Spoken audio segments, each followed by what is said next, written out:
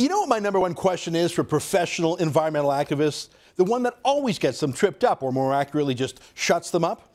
I ask them why they never criticize the biggest oil and gas companies in the world. No, not Exxon or Shell or BP. Those aren't the biggest. I'm talking about ones way bigger than that, like Russia's Gazprom, the biggest natural gas company in the world, or Qatar Gas, the biggest liquid natural gas shipper in the world, or Saudi Arabia's state-owned company called Saudi Aramco, the biggest oil company in the world, or PDVSA, the massive Venezuelan oil company, bigger than anything in Canada.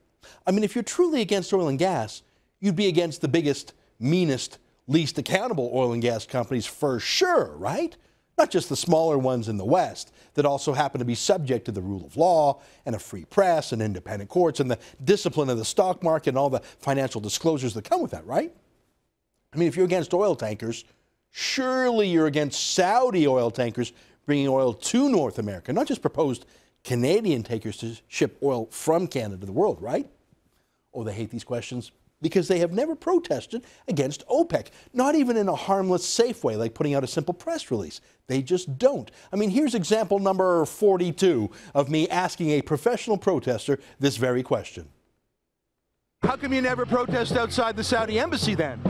Is there a Saudi embassy here in Hamilton? No, but there's Saudi embassy in Ottawa, and there's Saudi and Algerian oil being coming into Canada.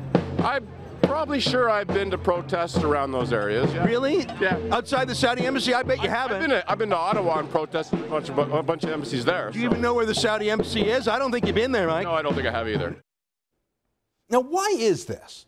I think part of it is anti-Americanism, anti-Canadianism. I think there's a kind of counterculture radical that always hates our own country. It's not new. I mean, during the Cold War, there were Russian sympathizers, especially in the media and Hollywood. In the late 1930s, there were people in the West who sympathized even with Adolf Hitler and Joseph Stalin. The idea of hating your country, some weird psychological, emotional issue expressed as politics, is not new. But is that all? I think another part of the reason is that it's just easier to criticize the West. I mean, if you want to visit the oil sands, even fly a little plane over them, no problem. Just hop on an Air Canada or WestJet plane to Fort McMurray and then rent a little plane for a couple $100. Boom, you're done. But you can't just fly to Saudi Arabia or Iran and hop on a little plane and fly over their oil facilities. Boom, you're dead. They'd kill you if you tried. If you break into the Calgary Tower or the Kinder Morgan oil facility in Burnaby or the Line 9 pumping station in Ontario, the police let you get away with it with at most trivial charges of mischief. You try that in an OPEC country, you're dead. So part of it is just laziness and ease and selfishness on the part of the antis. They just care about their own comfort and safety too much to go after the world's worst oil and gas producers, so they go after the gentlest ones, even though we're much smaller here in the West. But what about something more malign? What about OPEC countries actually paying for anti-oil, anti-fracking activism?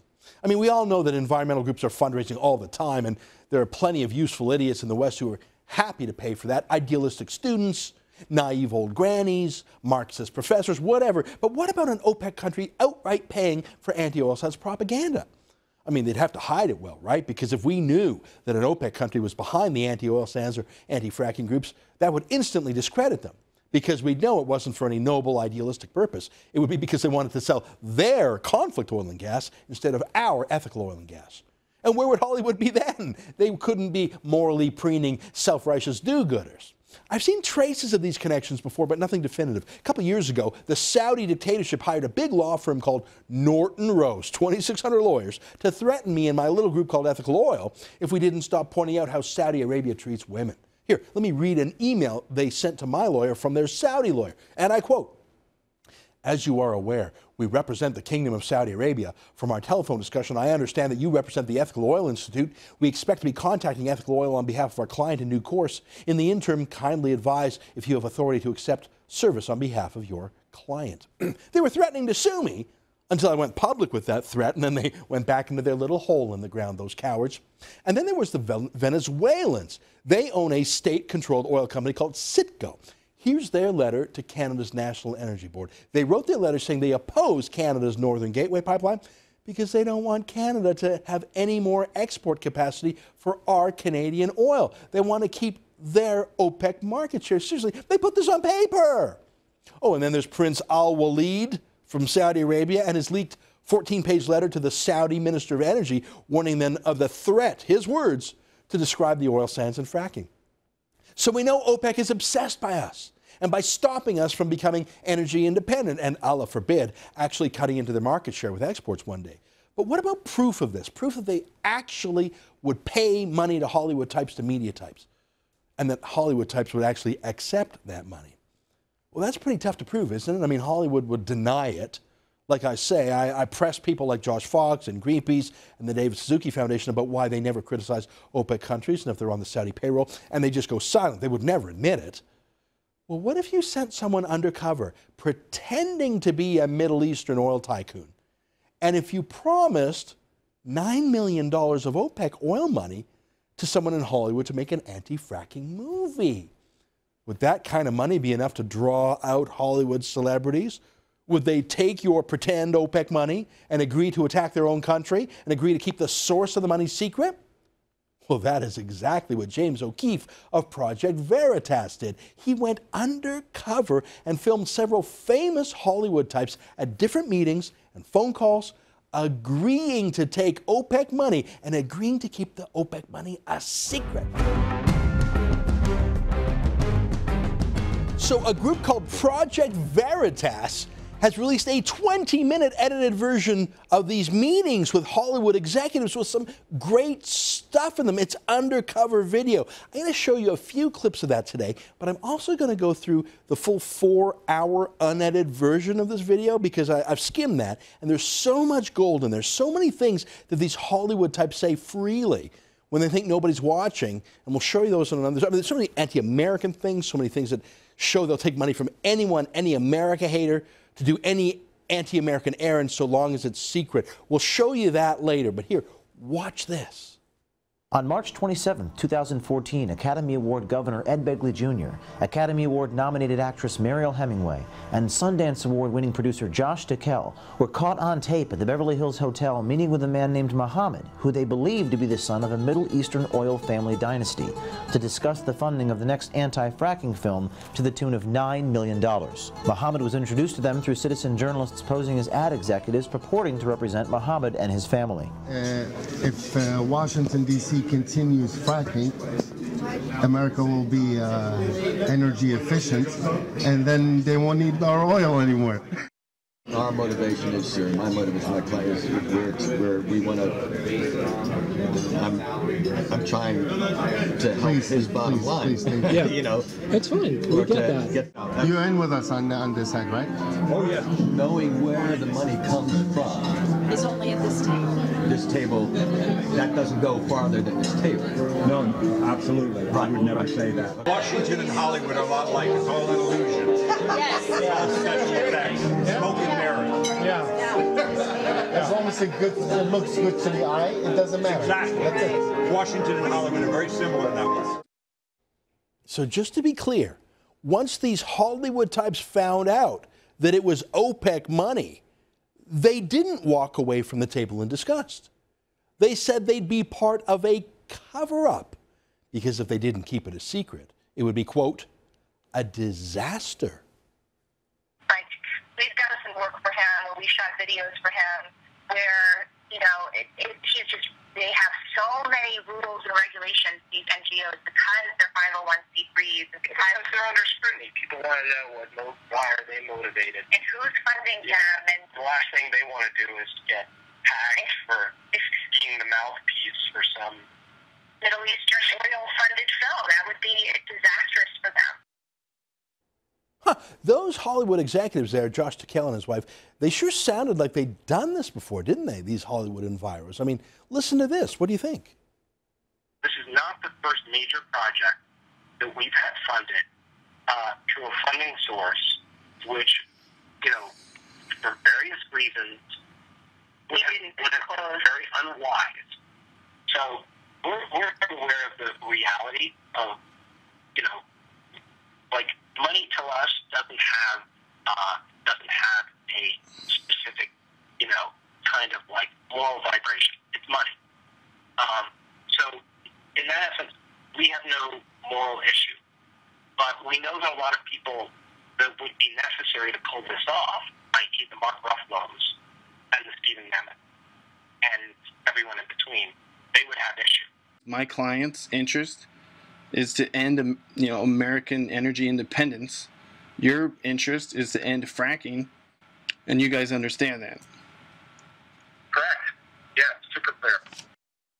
Super clear. I mean, for God's sakes, that's Josh Tickell, a Hollywood executive who has made several environmentally themed movies, explaining that the best way to do the movie would be to release it in 2016 to have maximum political impact. Look at this. Our timeline, what we're heading toward is 2016. Why is 2016 an important year? Because every major political office in this country, somebody will be running for office everywhere across this country.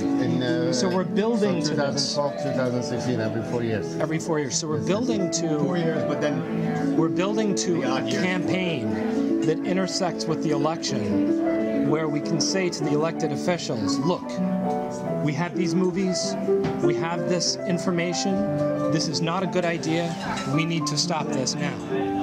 And that forces the elected officials to either be with us or against us. And no one's going to want to be against us because it'll be too big.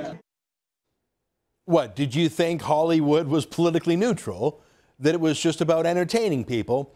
Josh Tickell just told you that it was about impacting elections. What do you think An Inconvenient Truth was about? What do you think Michael Moore's movies are about? I mean, we know they're left-wing, but this is Josh Tickell boasting about affecting U.S. elections, boasting to someone he thinks is a foreign OPEC financier. He is happily boasting about how he would do OPEC's dirty work in America. And what's so exciting about this tape that was released is that there seems to be more to come. At the very end of their excerpts, they have this 20-second clip with Josh Fox, the anti-American activist who made Gasland. Here, listen. Hi, it's Josh Fox calling you back. Hey, yes, this is Brandon. Hi, Josh. How are you? Obviously, there are projects that we are working on ahead of time, that we're working on now, that do sound like they would be interesting to your client. Oh, my God. Now, we know that Josh Fox was with a former employee of the Venezuelan State Film Authority to make Gasland.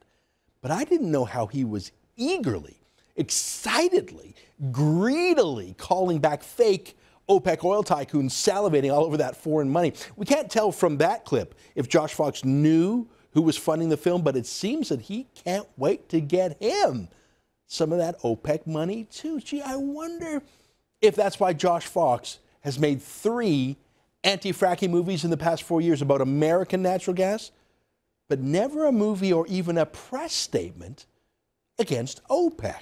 Huh. Well, we'll have to wait for the next Project Veritas video, won't we?